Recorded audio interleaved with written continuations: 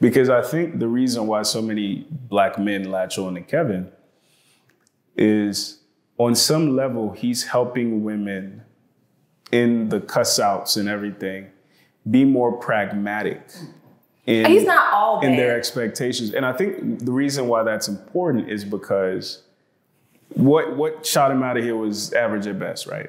Mm-hmm. An average at best girl believed that because she made six figures, she could not respect the man who made less than her. Listen, it's the message right here. Black boy, tell me how you really feel. Cause I just wanna build with you. Black girl, tell me how you really feel. I wanna keep it real with you. I wanna live better, eat better. I wanna love better, sleep better. Yeah, I wanna feel so aligned. So let's talk about Kevin Samuels being famous again, because on the flip side of what you just described, you have the woman who hasn't done the work, who hasn't qualified herself as far as men are concerned, but still feeling deserving of a certain caliber of man. That's pretty much what his whole show is about. Yeah. So what's going on there? Why do, just using the number scale, why do 2s think they deserve 10s? I don't know, but it's beyond me. People have this heightened sense of self sometimes.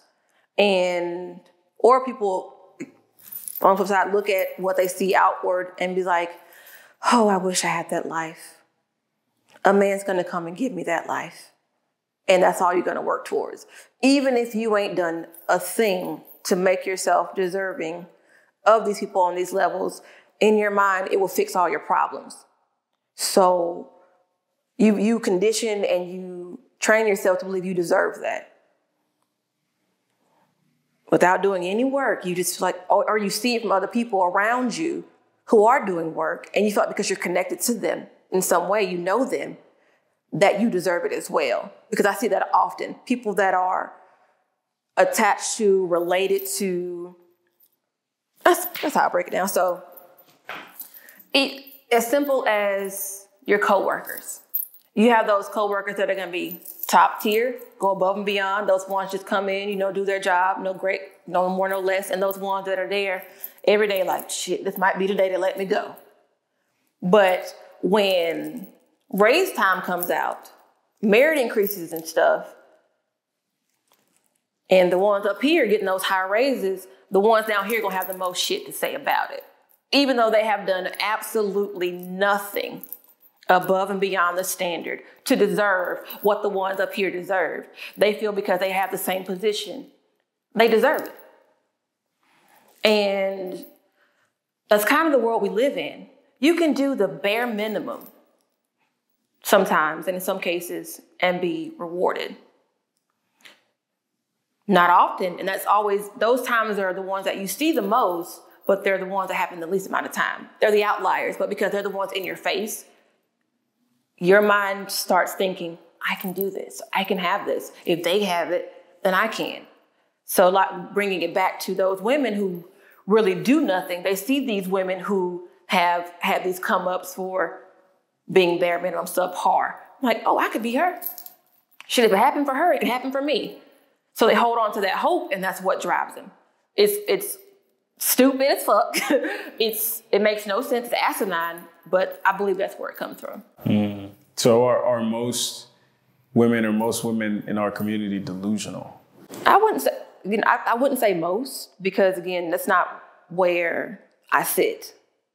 I don't have myself surrounded by those type of people, but I could say some people may have that mentality. And say in the world we live in, where it's like microwave anything, it can happen for me quickly because Men too. Yeah. Oh well, yeah. Definitely men too. Definitely men too. Everybody think they're a damn rapper.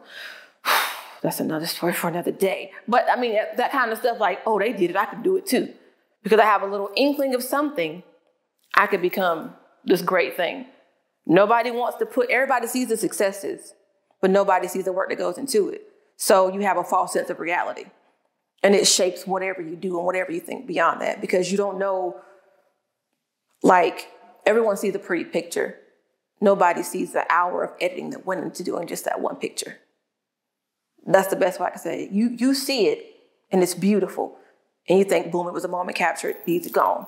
But you don't know it took somebody an hour zooming in, zooming out, smoothing things over, cropping this, photoshopping that to get you that beautiful image.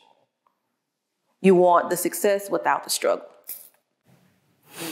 So from a woman's perspective, and also like being very practical in real world, what do you think is the best piece of advice that you can give to young men on how to be, specifically how to be successful with Black women?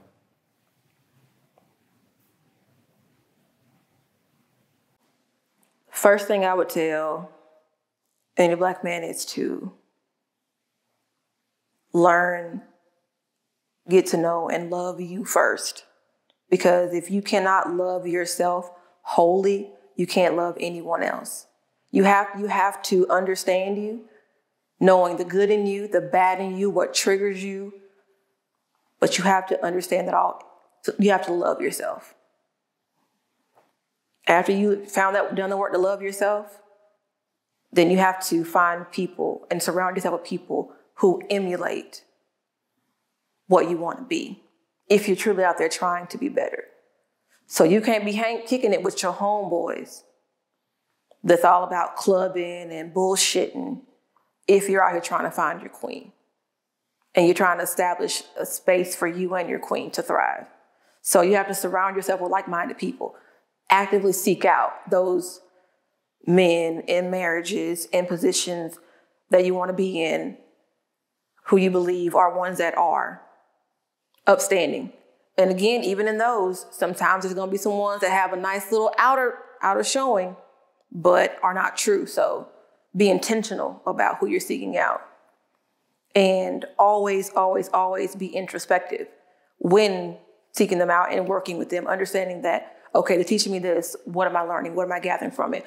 What is it going to teach me in the long run? What about my past, about my present, about my future? So love yourself. Seek out those who are going to help you become better. Be intentional about it. And beyond all of that, be true to yourself. Be realistic. Because when we start setting up those unrealistic goals and want for ourselves in these timelines that make no sense, you set yourself up to fail also. So just be realistic with yourself. You sound a lot like Kevin Samuels. That's fine. But you say you don't agree with him. Like where does it deviate from that to? Kevin Samuels, I think it deviates from that when he starts becoming abusive to people. Because he has a way of being verbally abusive and disrespectful. And you can be realistic without being disrespectful or abusive to people. You can let people know the fallacy in their thought process, the error in their ways, without beating them down. Because we've been beaten down enough. And I think that's where a lot of times we go wrong when we're trying, as Black people, as we're trying to help others.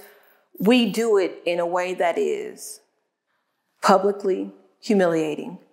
And again, it's abusive. And that takes you back to whatever trauma you've dealt with, and possibly that deep seat-rooted, whatever we have going on from what happened to us years ago. He is a bully. And also, he has no right to sit in that seat and be that judgmental. Let's talk about that. What do you mean? If you were a perfect being, you could rightfully condemn, again, verbally assault and abuse people, and it'd be fine and accepted, but you're not. And he's talking about the 2 to 10s thing. Bro, you look like an anteater. So you're saying these women are not as beautiful, as qualified, the grand scheme of things, you're not really either. Let's talk about why do you think not? Because my hesitation with that is kind of like I said earlier, we're not conditioned to receive criticism from anybody. You know, if Jesus came down today, they'd be like, he a hater. He hating on my, you know what I'm saying, my style or whatever the case may be. So the perfect person who could critique doesn't exist. But I guess my pushback would be based on society's curriculum of a man, Kevin would sit in that top 1% seat.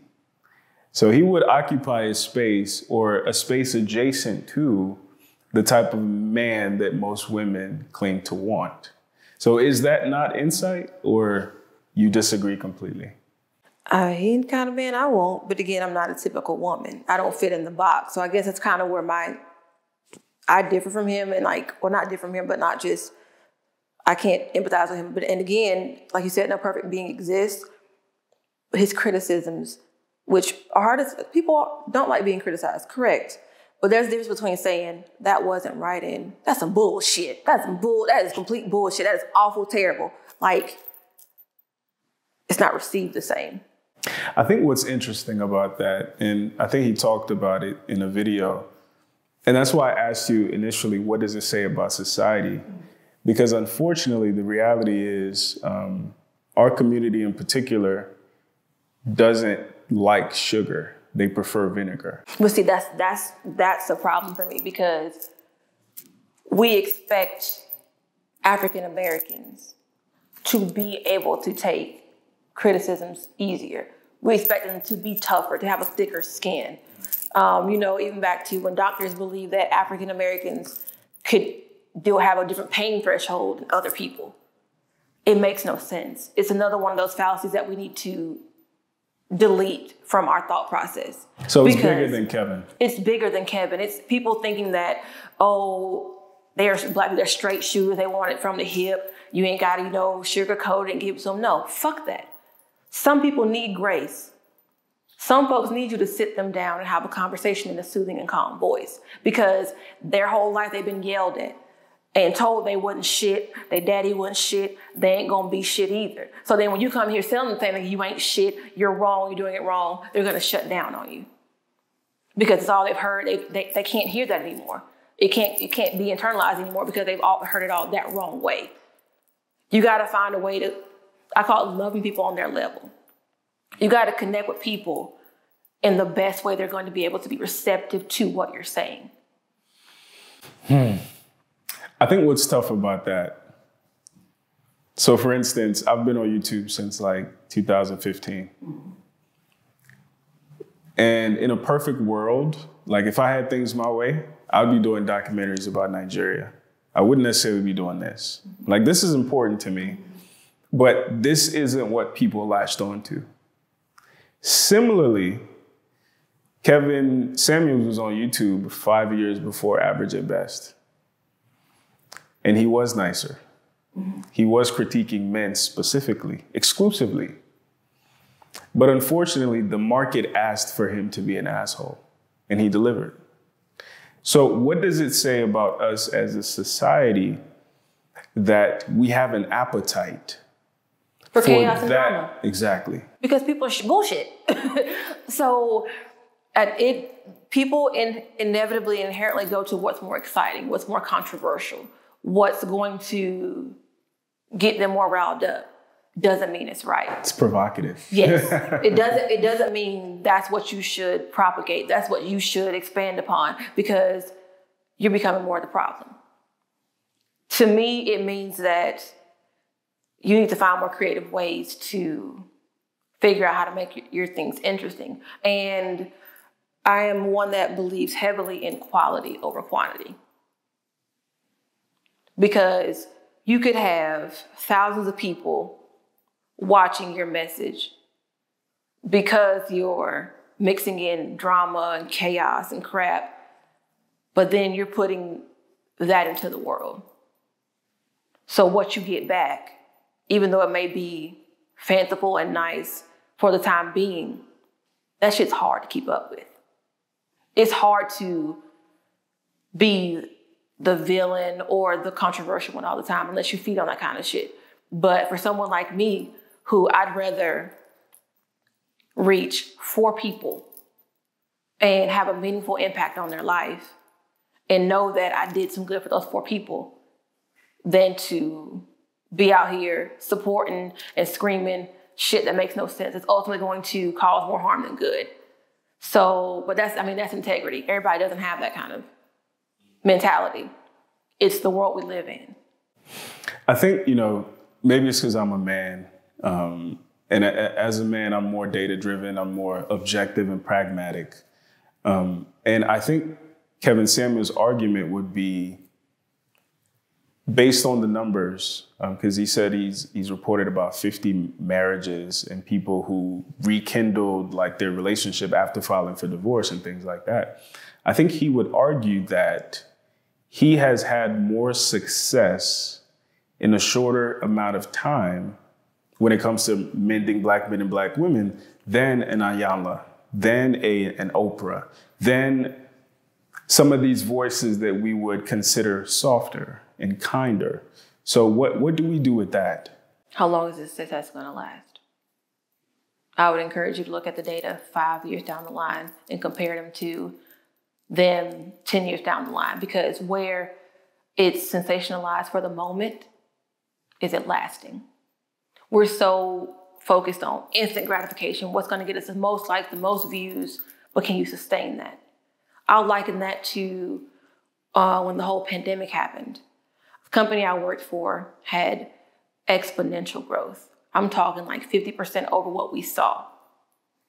So then you start basing and catering your plans and how you want the company to grow off of that growth. And then the next year, you fall flat on your face because you don't have those same stimulus checks and extra money coming in from the government and damn PPP loans, whatever, how many P's are in them coming. So is he going to be someone that's going to have a resounding effect? Because when you start likening to the Oprahs and the Ayanlas, they have been around, and we all know ain't nobody got Oprah money. And she's been preaching the same tune. While all of our ideologies I don't agree with, it's worked for her. And men will say that she hasn't had that success. She's actually been more successful in separating us more, right? Because I think the reason why so many Black men latch on to Kevin is on some level, he's helping women in the cuss outs and everything be more pragmatic he's not all bad in their expectations. And I think the reason why that's important is because what shot him out of here was average at best, right? Mm-hmm. An average at best girl believed that because she made 6 figures, she could not respect the man who made less than her. And she felt like men in her league now are men who make 6 figures. And Kevin's argument was essentially that men and women are graded on 2 different curriculums. So instead of shitting on these men who are actually on your level because they have less zeros in their bank account, why not really, come together with them in union and in respect and stop looking above your pay grade? So is that an important message, or are we just telling women to stop dreaming? No, I mean, again, the man's not all bad, but I don't like his methods. I don't. I will never appreciate someone who has to beat someone else down to prove a point, because I feel like there's better ways to do it. While again, it's like I said, it's provocative. It gets the views up, but how do you make that person feel? For me, it's about how I make someone feel at the end of the day. Now, granted. But you're a woman. You're a woman. But again, I'm a woman who thinks a little bit different. So again, granted, I will go off on somebody. And I mean, when I go off on you, I'm trying to make you feel like you're lower than dirt. But you brought me to that point. But again, that doesn't feel good to me. I've done it, so I've said what I said, but in the day, I feel like this shit is wrong. And the same token, I know men who mentor other young men who believe heavily in not being, I am man, but getting to the root cause of what's going on, trying to understand them on a different level, teaching them that it's not all about being loud and being masculine to be what a good man is. So again, I think it comes back to respecting each other, using our voices in a way that is respectful and not abusive, because we've gone through enough. We get abused enough, whether it be verbally, mentally, socially. We get enough from everywhere else and everyone else. We've got to be the ones who decide it's not okay. And until we as a people do that, we're going to keep on having these folks like the Kevin Samuels who get to tell them, well, bitch, you crazy, and it'd be okay because we're allowing it. What is the line between a harsh truth and abuse? Where is that line? When you go from instructing and telling to attacking. So give me like an example, maybe even with Kevin Samuels. Like what was something he did that you're like, okay, that's not. Like I said, when he was talking to a woman about not being, I don't want to say enough. He wasn't saying she wasn't enough, but what makes you think you deserve what these men are this way? And she's explaining, and I think he really said, oh, bitch, you crazy. You're giving life to someone else saying that to her. Mm. So it's not that she wasn't crazy, it's the fact that he said it like that. Yeah. Okay. You don't have to be abusive with it. I can tell my friends, because my friends and I have discussions all the time. They don't, and I often tell them, you're not gonna like what I say, but I'm gonna say it. This makes no sense.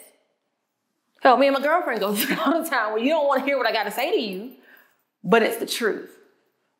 And one thing that I try to do, I know people aren't gonna do, I try to say it from my heart. I'm saying this to you from my heart. So you can understand, I'm looking you in your eyes so you understand it's not coming from a bad place. Because it's not always gonna be good information. I can tell you I don't like you. I don't like who you are as a person. I don't have to tell you you ain't shit. You ain't never gonna be shit. You don't do anything. I don't have to tell you that.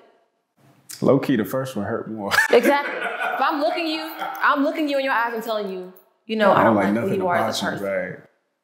Who you are makes me very uncomfortable. To me, that has more impact than, man, fuck you. Because I've heard that before. I can take that. But you're just reiterating what I've heard as a child and that trauma, and it just put me in that same place. I put you in that box. But when I'm going so far as to tell you, you hurt me. What you said to me made me feel like I was less than. I didn't appreciate it. And it's coming from a place where I'm trying to make you better, but also expressing my truth. You're able to internalize it better. It makes more sense. It may cut you a little more, but it resonates. Okay. Any final words, anything you want to add to this dialogue about Black men and Black women not being able to get along? Or Black men, you are enough as you are, as long as you're being better. Black women, sometimes you're the problem. Cut.